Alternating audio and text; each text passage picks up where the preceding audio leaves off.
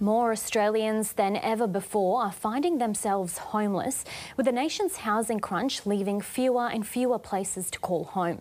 There's a steady stream of government announcements about funding and trials to try and solve the issue, but there's overwhelming pressures from all directions: worker shortages, skyrocketing rents, low vacancy rates and huge obstacles for young people to buy in.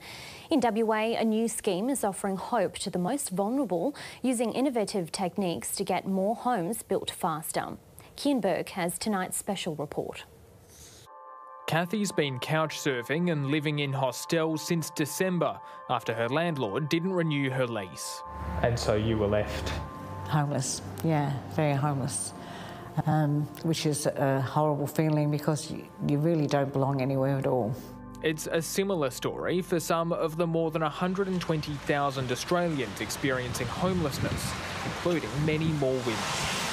When Kathy arrived at St Patrick's Community Support Centre in Perth South searching for a roof over her head, a local architect was trialling an innovative housing solution, building homes and defying usual construction timelines with wall panels built en masse off-site and assembled like flat-pack furniture.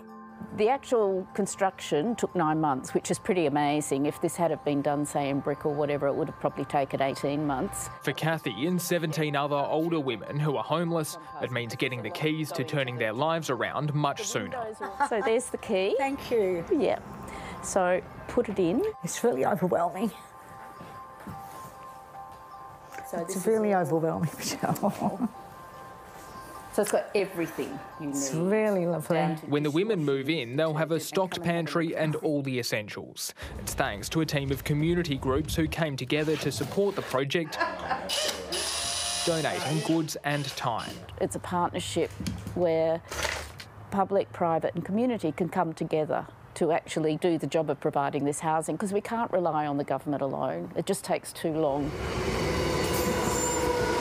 The homes are built on unused government land. Funding came from the government and private sector, and the women moving in will be supported by St Pat's, which will act as their landlord. Fantastic. Thank you.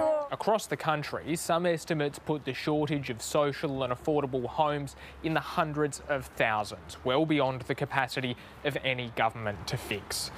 It's a big ask, and this is just 18 homes. But it's projects like this which could be key to closing that gap.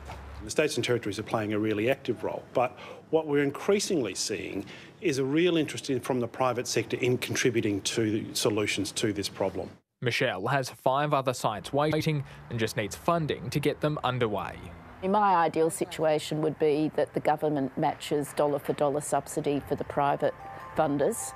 In the meantime, Kathy's eager to move in. When you're home, you can actually breathe. You can actually sit there and go, well, the world's outside, it doesn't matter.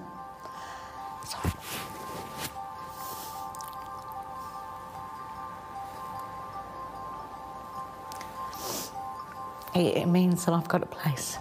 I'm looking forward to Christmas, just having a nice place for Christmas, you know, as in a permanent nice place.